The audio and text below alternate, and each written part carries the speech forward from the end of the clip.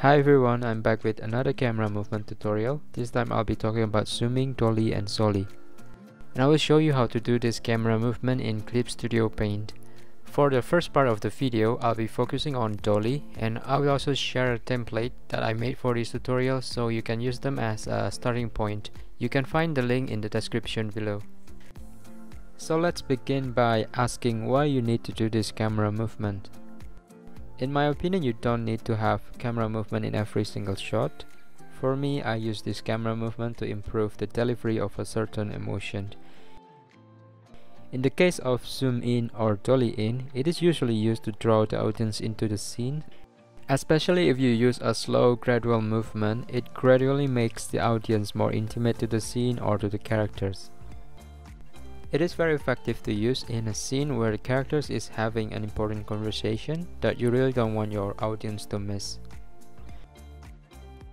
The opposite works for zooming out or dolly out. It detaches the audience from the scene, so usually it's best used for establishing shot or to transition out of the scene.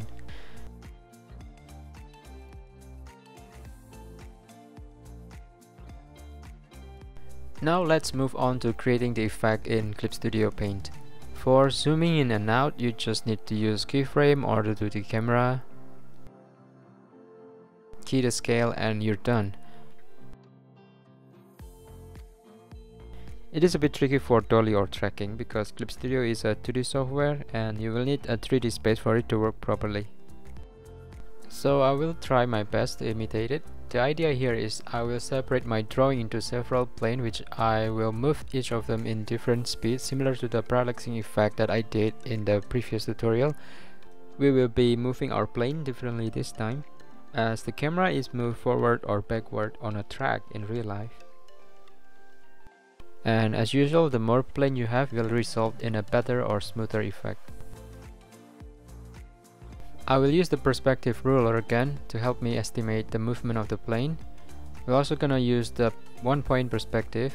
And if you haven't watched my previous video about animating the perspective ruler, I basically just put the perspective layer inside an animation folder and then I specify it, and we can begin animating by creating a new frame. What we'll be using this time is the grid size. Also, I'll be turning on the floor and the side grid. Next, I'll be setting the base grid into somewhere around here so that I have good amount of line to track in case I want to make more planes.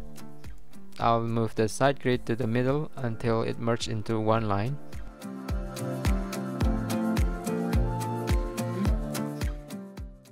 Next, I'll move the two purple lines to match the two floor grid.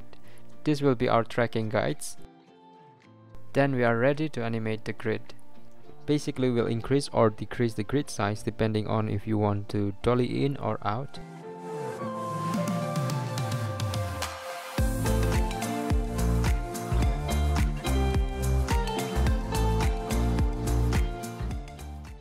After each increase or decrease, we will pull the floor controller up or down until the grid matches the purple line.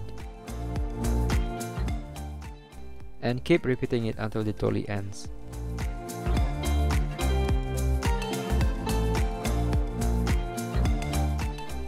And once you're done, you have your dolly guides. To create a constant speed for your dolly, you just need to make an increase mark on one of the original lines so we can track the increase consistently. And as for creating a slow in or slow out, we'll just need to create the mark accordingly, like this for the slow in,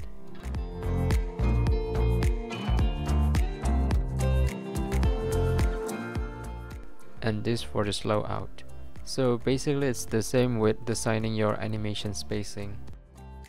Once we have the dolly guide, we can start making the guide for each of our plane. Make sure you are on the first frame, then create a rectangle on one of the perspective line. The height doesn't really matter, but just make sure it's over the horizon so it's not confusing.